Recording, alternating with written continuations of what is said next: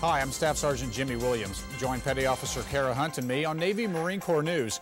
This week, the latest video and details of your shipmates supporting Operation Enduring Freedom. Marines aboard USS Peleliu use standby time to stay sharp for the call to action in Afghanistan. Sailors and Marines give their final answers in hopes of winning big in New York City. C, Missouri. Final answer. These stories and more on Navy Marine Corps News.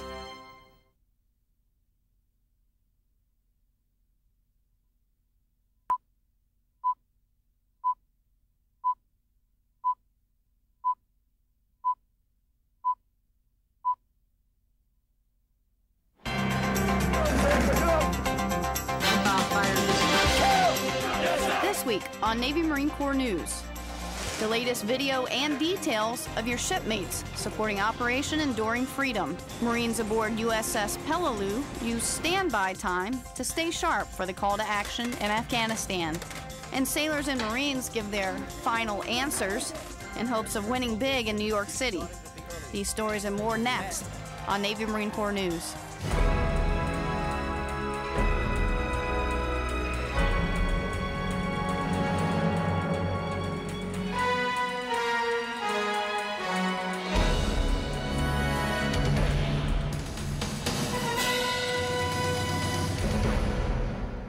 Welcome to Navy Marine Corps News. I'm Petty Officer Kara Hunt. And I'm Staff Sergeant Jimmy Williams. Coalition forces have achieved notable success in recent strikes in support of Operation Enduring Freedom. Defense officials say some Taliban and al-Qaeda leaders have been killed, while others have retreated or defected to the opposition. Officials say the Taliban has now lost control of over 2/3 of Afghanistan. Humanitarian assistance efforts continue without interruption by current military operations. Officials say the U.S. delivers 35,000 rations a day. Defense Secretary Donald-Rumsfeld noted good things have come about for Afghanis. I think there are several things that are fundamental and important. One is that it is not a good time in Afghanistan to be part of the Taliban. That is good. That is to say that the pressure is working.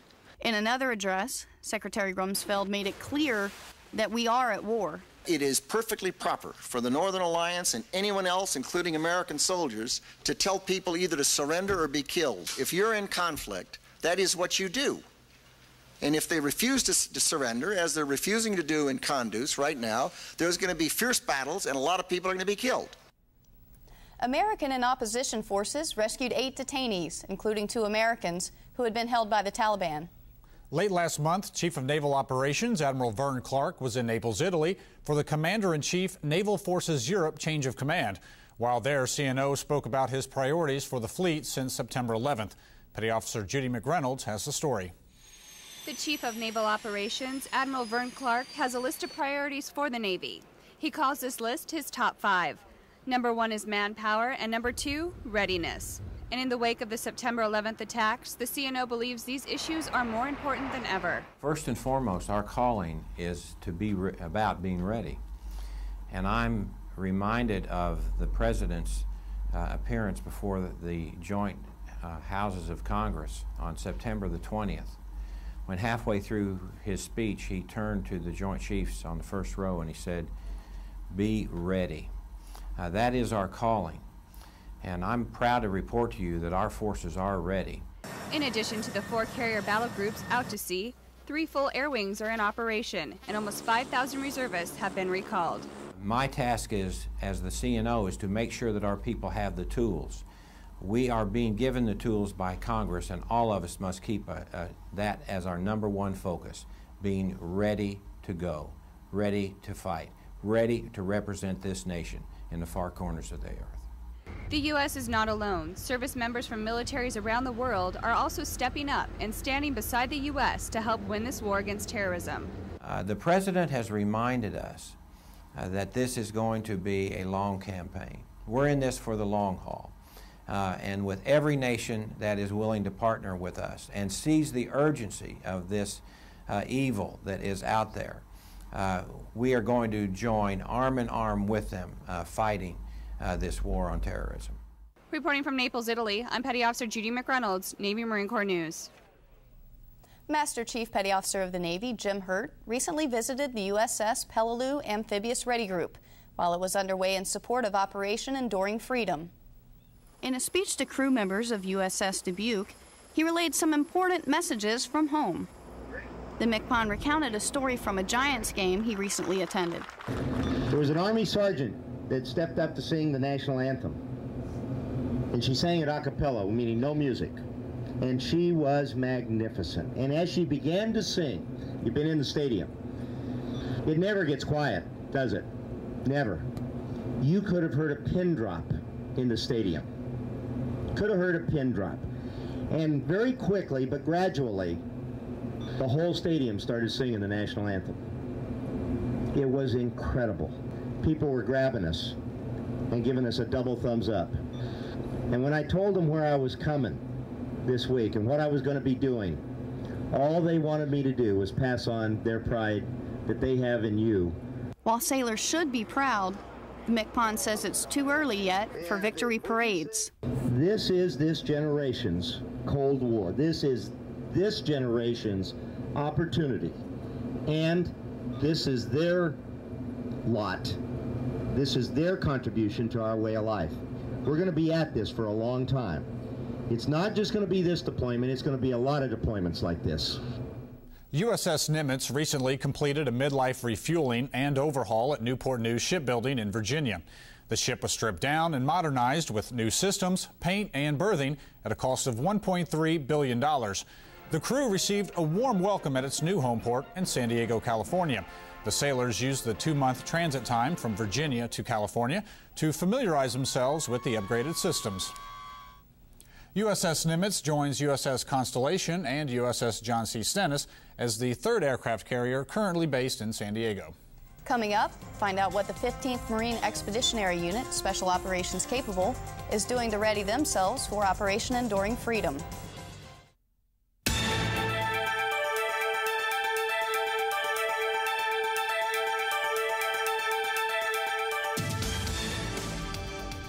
Hello shipmates, MCPON Herdt here.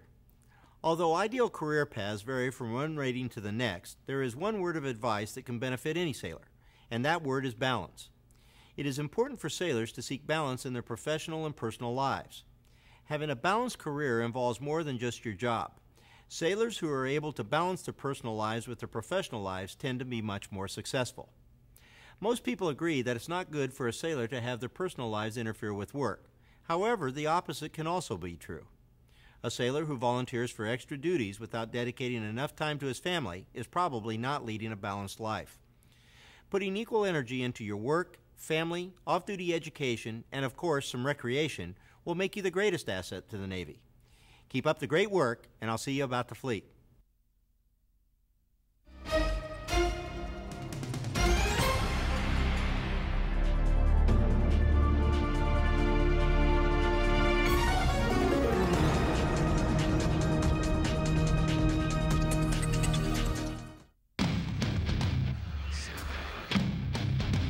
If someone wrote a book about your life, would anyone want to read it? Navy, excelling at your life.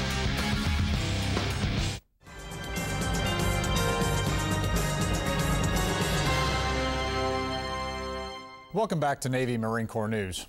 As we showed you last week, sailors aboard USS John C. Stennis left early for deployment to join the fight against terrorism. Petty Officer Kelly Hasley of our San Diego Bureau joined the sailors aboard John C. Stennis during one of their general quarters drills as part of their Joint Task Force exercise. Joint Task Force exercise, a routine training scenario, tests warfare knowledge from air operations to CBR training. During a general quarters drill, sailors learn the fundamentals of how to protect themselves. CBR stands for Chemical, Biological, Radiological, and it encompasses any kind of, basically any kind of poison gas or any kind of anthrax, any kind of unconventional attack that could be launched against us.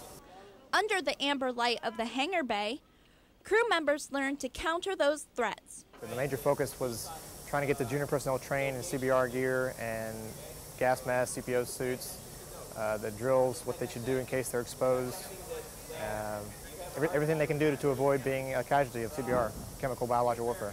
The CBR drill is important to ensure everyone's safety. Not only the training is important for myself, but it's also important for everybody around me, so I can also know that when it comes time I can rely on my shipmates and my shipmates can rely on me. Sailors practiced donning protective gear and learned medical procedures in the event of a CBR attack.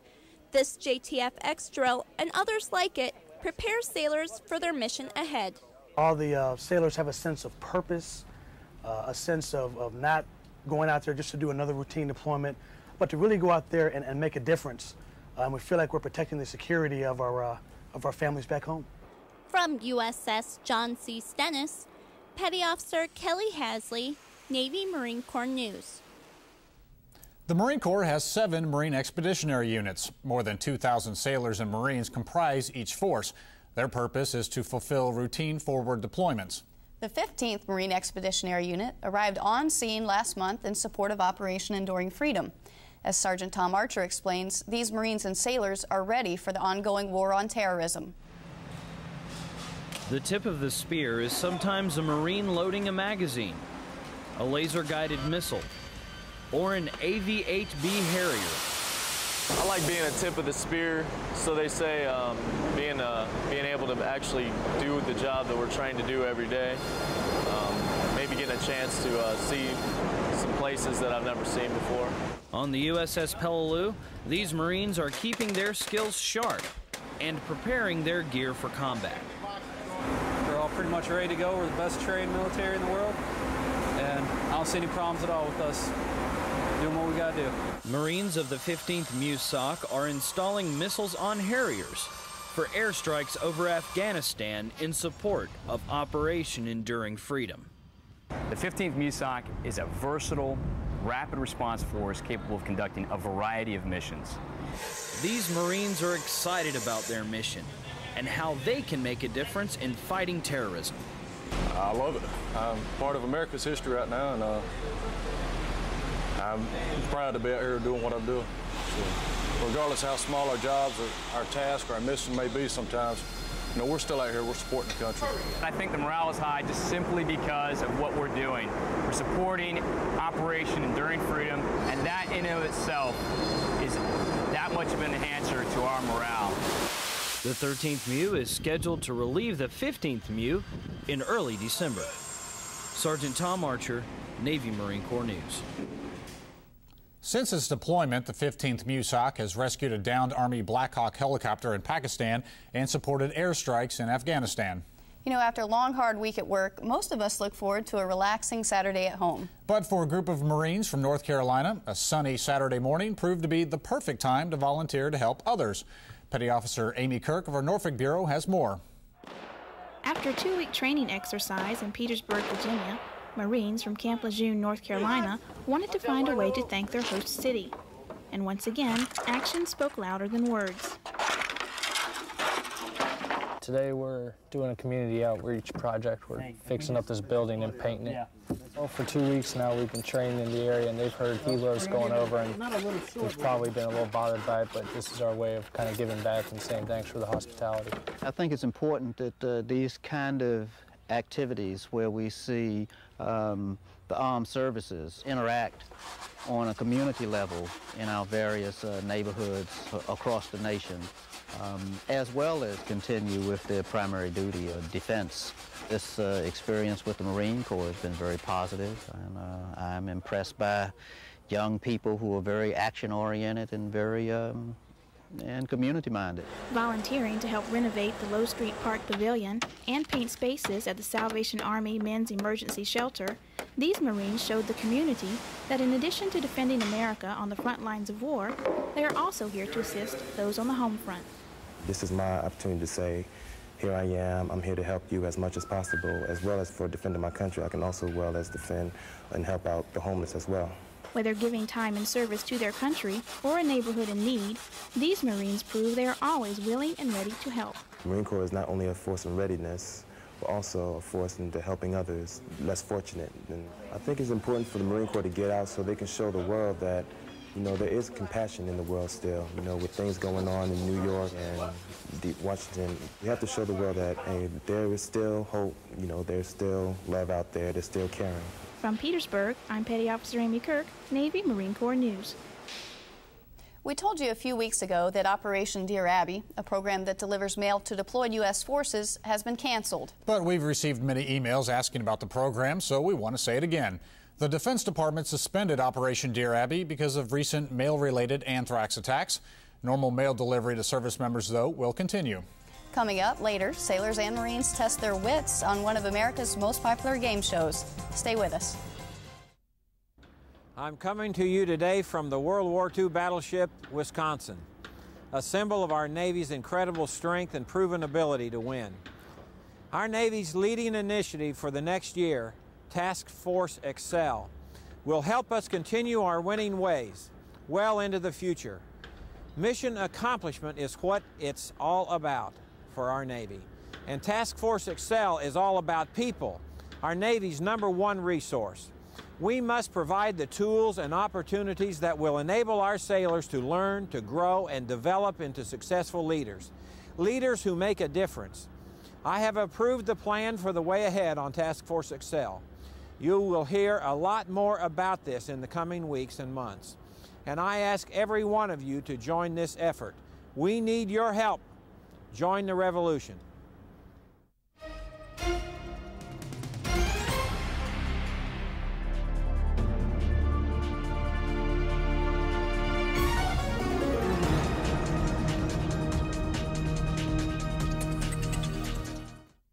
I am an American. I'm an American. I am an American. I'm an American. I am an American. I am an American. I am an American. I am an American. I am an American. I am an American. I am an American. I am an American. I am an American. I am an American. I am an American. I am an American. I am an American. I'm an American. I am an American. I am an American. I am an American. I am an American. I am American. I am America. I'm an American. I'm an American. I'm an American. I am an American. I am an American. I'm an American. I am an American. I am an American.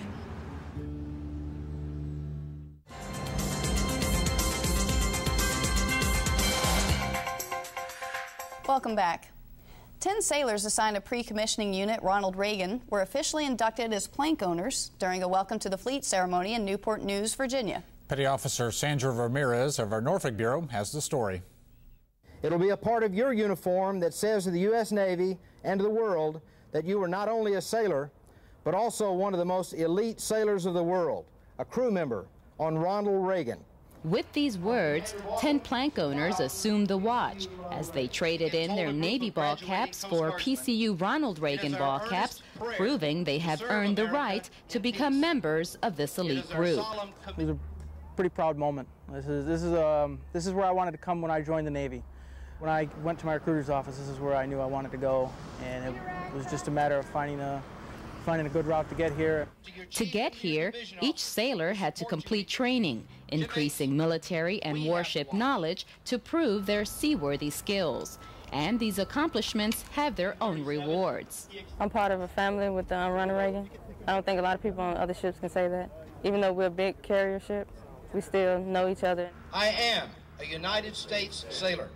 This ball cap is not just a part of these sailors' uniform. It symbolizes the pride they feel in being part of PCU Ronald Reagan. From Newport News, Virginia, Petty Officer Sandra Ramirez, Navy Marine Corps News. The Soldiers and Airmen's Home in Washington, D.C. is home to nearly 1,300 retired veterans and their spouses. Petty Officer Nikki Maxwell shows us how some unsung heroes and a group of midshipmen celebrated Veterans Day together. Earlier this month, on Veterans Day, midshipmen from the U.S. Naval Academy in Annapolis, Maryland, visited the residence of the Soldiers and Airmen's Home in Washington, D.C. I thought one way we could do something for Veterans Day and also teach history to my students would be to come here and They could probably learn more, and more will stay with them from someone who's been there and done that than probably what they'd learn my entire class. After a tour of the home, the students ate lunch with the veterans and talked about everything. Probably the most inspiring story that I heard today was I met an Army sergeant who had fought in Korea, and he'd gotten wounded there. The veterans appreciated the visit and enjoyed checking out the future Navy and Marine Corps officers. It's so good to see them. This, I think, is the second or third year, and it looks to me like they have better youngsters every time they come. The visit only lasted a couple of hours, but as the students returned to their classroom, the stories shared and advice exchanged will likely last a military career and a lifetime. Petty Officer Nikki Maxwell, Navy Marine Corps News.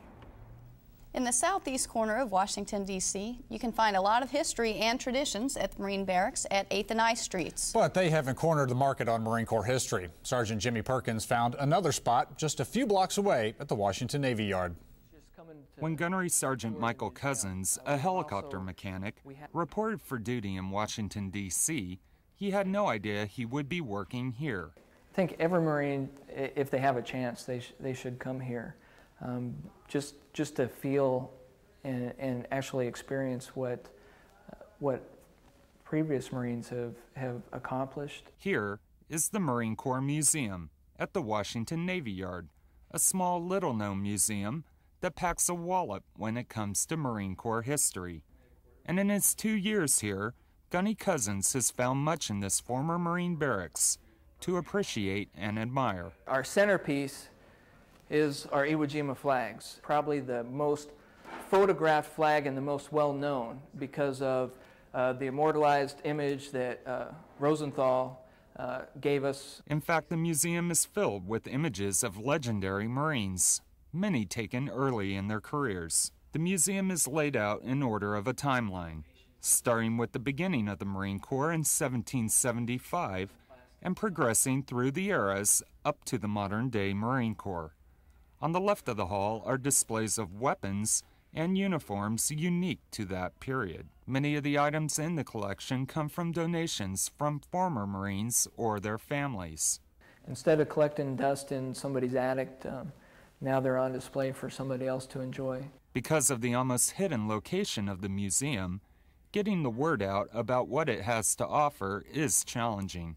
Basically, kind of network. If somebody does come and they're from somewhere else, we tell them, hey, let your friends know, and set up a PME and bring everybody else through.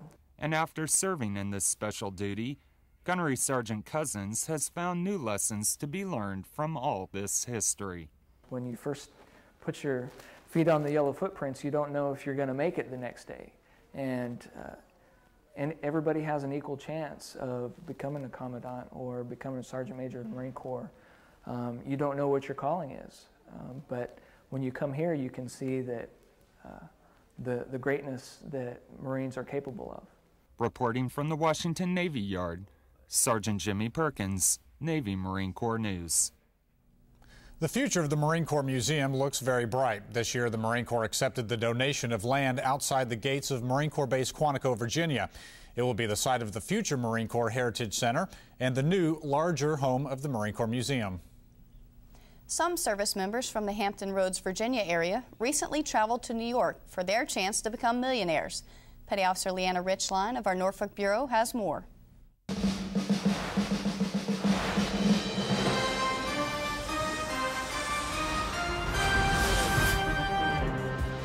On our Veterans Day, we've invited this elite group of brave men and women who proudly serve our country to join us tonight. And they are William Hennessy, Captain, Marine Corps; Shannon Martin, Lieutenant Junior Grade, Navy; William Fogarty, Staff Sergeant, Marine Corps; Paul Diaz, Master Chief, Navy. With their brains and trigger fingers in high gear, they anxiously awaited for the chance to face down the fastest finger question. A lot of it was pure luck. Heck, buttons weren't working. Things you don't see on TV. Buttons are stiff and you press them too fast. And I punched it in so quickly that I mispunched it in. just like they had warned us not to, not to do. Who Wants to Be a Millionaire producers traveled to Naval Station Norfolk and interviewed service members for their shot at being in the hot seat for a special Veterans Day show. We saw 1,700 people in a day, and I heard that the tests went really well, probably a little higher than our regular audition cities when we go out into the public. And then just today, having them all here throughout the day, it's just been a joy. It's been a real pleasure. People who went down to Norfolk came back with such glowing reports. I mean, they were generally bowled over. They go all over the country. They interview contestants, civilians, all over the country. But these servicemen and women knocked them out. Lieutenant J.G. Shannon Martin was the first person to punch her way to the hot seat. Lieutenant Martin, congratulations. Let's go to work. Right now, I'm even more proud, and to have Millionaire honor us this way and to pick me to do it, that was a great honor. And Martin says that her military experience is what helped her get to the hot seat and reach the $64,000 question. Military, being able to travel and being exposed to different cultures definitely helped, and being just exposed to different groups of people helped, because you hear how they talk and what they talk about, so you pick up answers to questions that way. Captain William Hennessy says his military background helped him as well. The Marines are here. The Marines have led. You got it right for 16 pounds. Captain Hennessy and all the contestants left a lasting impression with the crew of the Millionaire Show. Well, I have a lot of pride in what I'm seeing here today. My gosh, this is the cream of the crop. This is the best we have, and they certainly look like it. They're bright, they're intelligent, they're proud to serve. I think they're terrific. I love them. Regis loved them so much that plans are in the works to do similar shows in the future. So if you missed your chance to be a millionaire, start exercising your brain and fastest finger for your next opportunity. From ABC Studios in New York, Petty Officer Leanna Richline, Navy Marine Corps News. 7 service members made it to the hot seat. Contestants won prize money totaling $333,000. And that's our final story this week. As always, we'd like to hear your thoughts and ideas about Navy Marine Corps News. So call our feedback line or send us an email. The number and address are coming up in a minute. But before we go, we'd like to say BZ to all the sailors and Marines of USS Peleliu Amphibious Readiness Group on scene in the fight against terrorism. Good job. We leave you this week with a look at Marines training around the fleet. Until next week. Take care.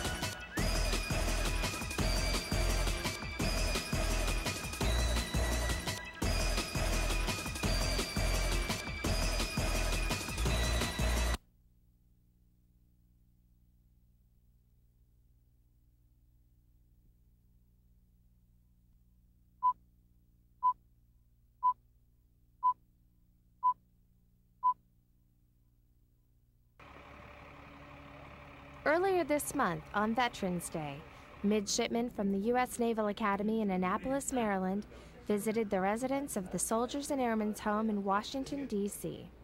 I thought one way we could do something for Veterans Day and also teach history to my students would be to come here, and they could probably learn more, and more will stay with them from someone who's been there and done that than probably what they'd learn my entire class. After a tour of the home, the students ate lunch with the veterans and talked about everything. Probably the most inspiring story that I heard today was I met an Army sergeant who had fought in Korea, and he'd gotten wounded there. The veterans appreciated the visit and enjoyed checking out the future Navy and Marine Corps officers.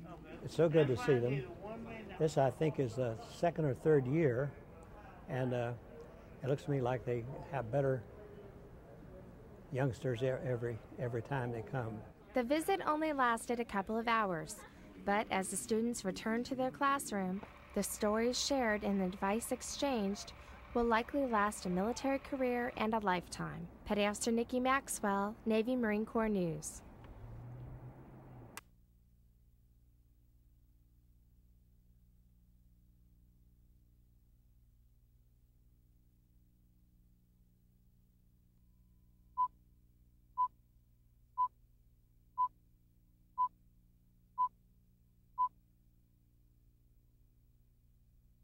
In a speech to crew members of USS Dubuque, he relayed some important messages from home.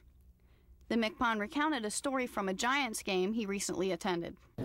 There was an Army sergeant that stepped up to sing the national anthem. And she sang it a cappella, meaning no music. And she was magnificent. And as she began to sing, you've been in the stadium, it never gets quiet, does it? Never. You could have heard a pin drop in the stadium. Could have heard a pin drop. And very quickly, but gradually, the whole stadium started singing the national anthem. It was incredible. People were grabbing us and giving us a double thumbs up. And when I told them where I was coming this week and what I was going to be doing, all they wanted me to do was pass on their pride that they have in you. While sailors should be proud, the MCPON says it's too early yet for victory parades. This is this generation's Cold War. This is this generation's opportunity. And this is their lot. This is their contribution to our way of life. We're going to be at this for a long time. It's not just going to be this deployment, it's going to be a lot of deployments like this. So we're not going to spend enough to go kick somebody's butt, come back and march in a parade. That isn't what it's going to be like.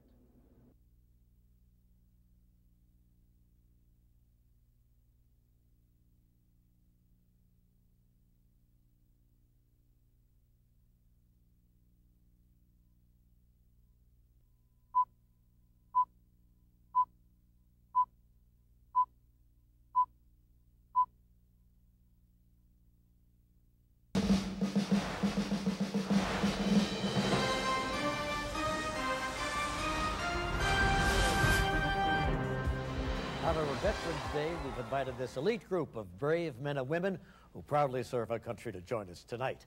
And they are William Hennessy, Captain, Marine Corps; Shannon Martin, Lieutenant Junior Grade, Navy; William Fogarty, Staff Sergeant, Marine Corps; Paul Diaz, Master Chief, Navy.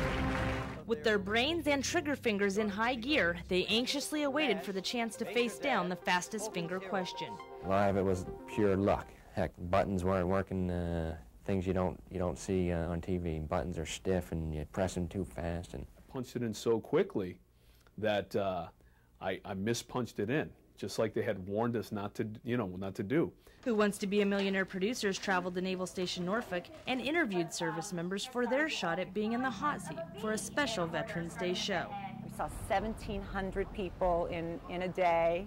And I heard that the tests went really well, probably a little higher than our regular audition cities when we go out into the public.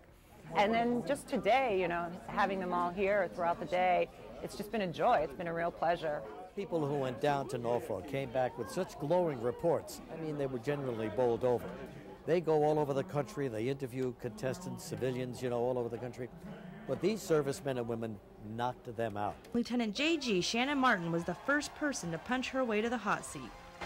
Lieutenant Martin, congratulations. Let's go to work. Right now, I'm even more proud, and to have Millionaire honor us this way and to pick me to do it, that was a great honor.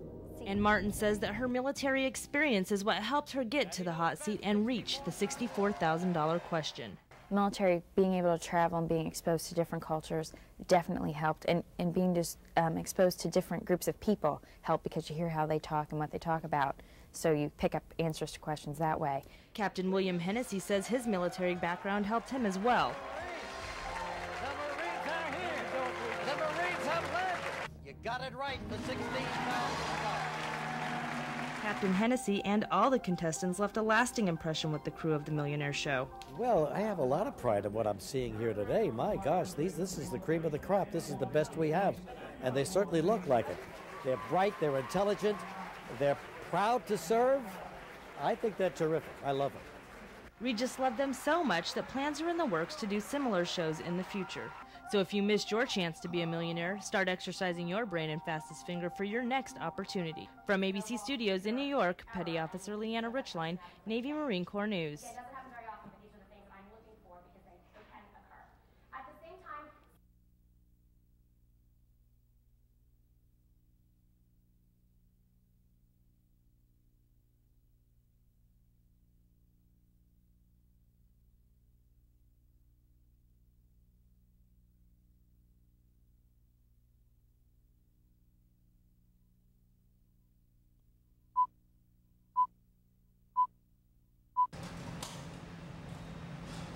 The tip of the spear is sometimes a Marine loading a magazine, a laser-guided missile, or an AV-8B Harrier. I like being a tip of the spear, so they say, being able to actually do the job that we're trained to do every day.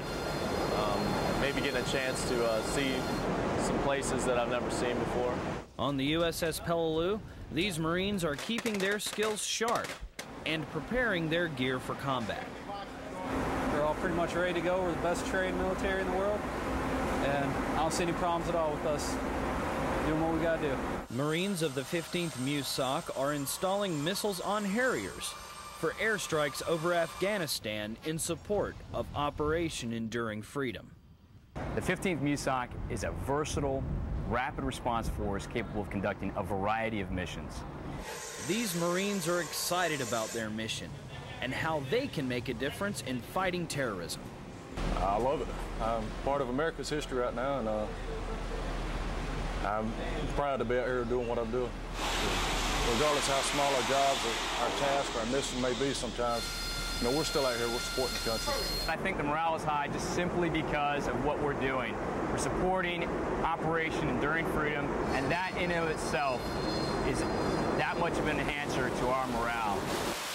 The 13th MCPON is scheduled to relieve the 15th MCPON in early December. Sergeant Tom Archer, Navy Marine Corps News.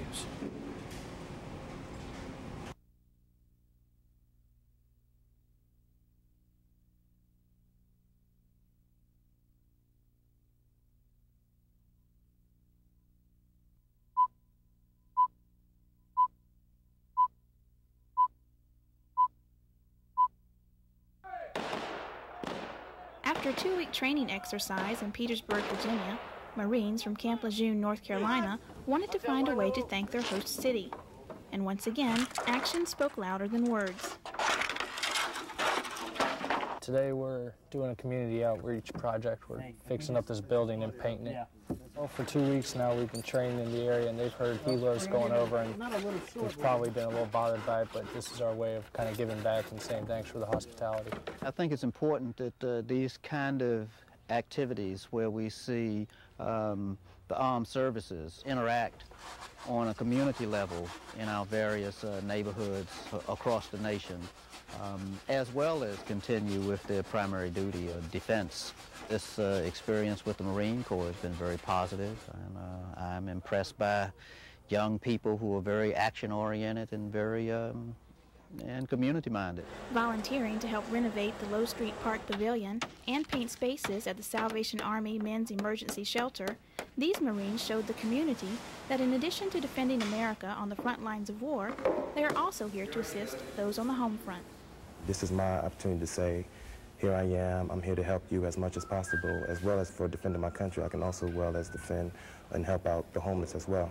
Whether giving time and service to their country or a neighborhood in need, these Marines prove they are always willing and ready to help. The Marine Corps is not only a force in readiness, but also a force into helping others less fortunate. And I think it's important for the Marine Corps to get out so they can show the world that, you know, there is compassion in the world still. You know, with things going on in New York and Washington, we have to show the world that, hey, there is still hope, you know, there's still love out there, there's still caring. From Petersburg, I'm Petty Officer Amy Kirk, Navy Marine Corps News.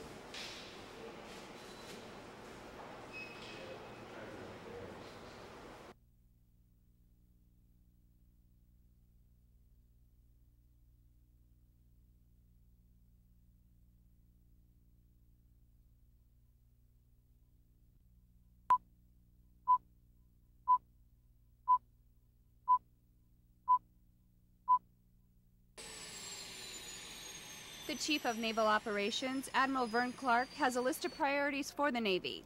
He calls this list his top 5. Number 1 is manpower, and number 2, readiness. And in the wake of the September 11th attacks, the CNO believes these issues are more important than ever. First and foremost, our calling is to be about being ready. And I'm reminded of the President's appearance before the joint houses of Congress on September the 20th. When halfway through his speech, he turned to the Joint Chiefs on the first row and he said, "Be ready." That is our calling. And I'm proud to report to you that our forces are ready. In addition to the 4 carrier battle groups out to sea, 3 full air wings are in operation, and almost 5,000 reservists have been recalled. My task is, as the CNO, is to make sure that our people have the tools. We are being given the tools by Congress, and all of us must keep that as our number 1 focus, being ready to go, ready to fight, ready to represent this nation in the far corners of the earth. The U.S. is not alone. Service members from militaries around the world are also stepping up and standing beside the U.S. to help win this war against terrorism. The President has reminded us that this is going to be a long campaign. We're in this for the long haul. And with every nation that is willing to partner with us and sees the urgency of this evil that is out there, we are going to join arm in arm with them fighting this war on terrorism. Reporting from Naples, Italy, I'm Petty Officer Judy McReynolds, Navy Marine Corps News.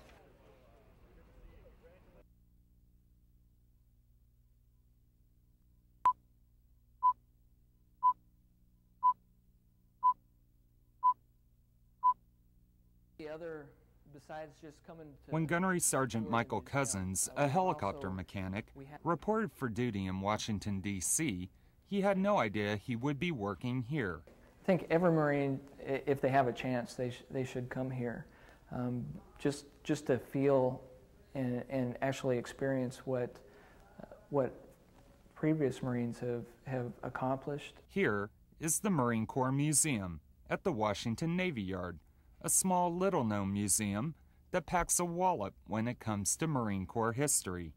And in his 2 years here, Gunny Cousins has found much in this former Marine barracks to appreciate and admire. Our centerpiece is our Iwo Jima flags, probably the most photographed flag and the most well-known because of the immortalized image that Rosenthal gave us. In fact, the museum is filled with images of legendary Marines, many taken early in their careers. The museum is laid out in order of a timeline, starting with the beginning of the Marine Corps in 1775 and progressing through the eras up to the modern-day Marine Corps.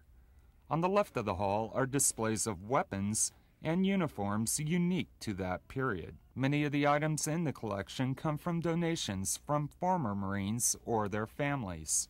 Instead of collecting dust in somebody's attic, now they're on display for somebody else to enjoy. Because of the almost hidden location of the museum, Getting the word out about what it has to offer is challenging.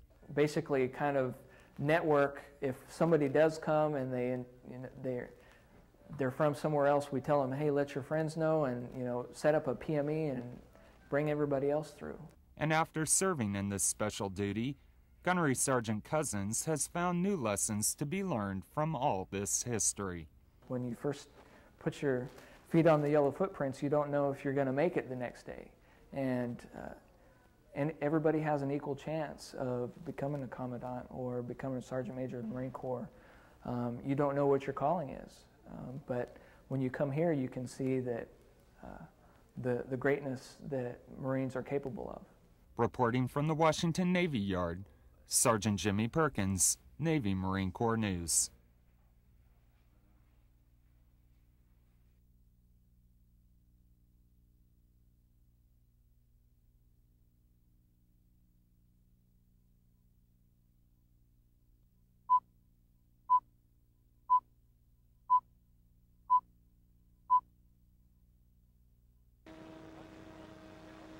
Officials say the Taliban has now lost control of over 2/3 of Afghanistan. Humanitarian assistance efforts continue without interruption by current military operations. Officials say the U.S. delivers 35,000 rations a day. Defense Secretary Donald-Rumsfeld noted good things have come about for Afghanis. I think there are several things that are fundamental and important. One is that it is not a good time in Afghanistan to be part of the Taliban. That is good. That is to say that the pressure is working. In another address, Secretary Rumsfeld made it clear that we are at war. It is perfectly proper for the Northern Alliance and anyone else, including American soldiers, to tell people either to surrender or be killed. If you're in conflict, that is what you do. And if they refuse to surrender, as they're refusing to do in Kunduz right now, there's going to be fierce battles and a lot of people are going to be killed.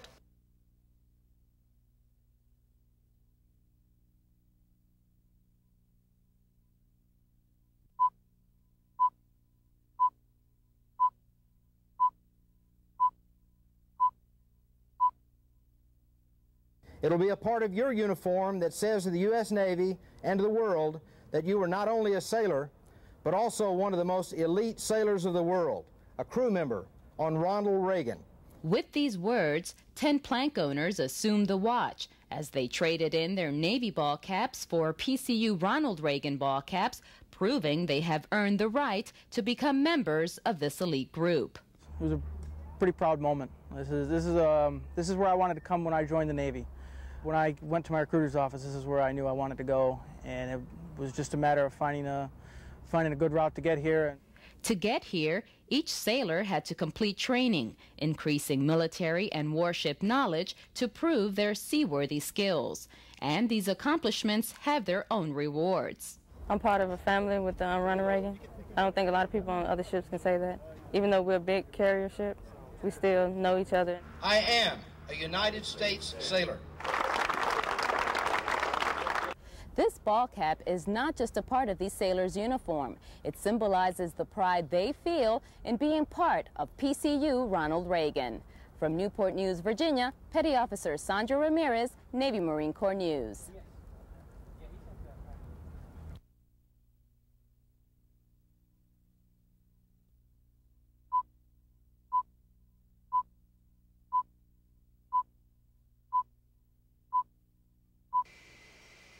Joint Task Force Exercise, a routine training scenario, tests warfare knowledge from air operations to CBR training. During a general quarters drill, sailors learn the fundamentals of how to protect themselves. CBR stands for Chemical, Biological, Radiological, and it encompasses any kind of, basically any kind of poison gas or any kind of anthrax, any kind of unconventional attack that could be launched against us. Under the amber light of the hangar bay, crew members learn to counter those threats. The major focus was trying to get the junior personnel trained in CBR gear and gas masks, CPO suits, the drills, what they should do in case they're exposed, everything they can do to avoid being a casualty of CBR, chemical biological warfare. The CBR drill is important to ensure everyone's safety. Not only the training is important for myself, but it's also important for everybody around me, so I can also know that when it comes time, I can rely on my shipmates, and my shipmates can rely on me. Sailors practiced donning protective gear and learned medical procedures in the event of a CBR attack. This JTF-X drill and others like it prepare sailors for their mission ahead. All the sailors have a sense of purpose, a sense of not going out there just to do another routine deployment, but to really go out there and make a difference. We feel like we're protecting the security of our families back home. From USS John C. Stennis, Petty Officer Kelly Hasley, Navy Marine Corps News.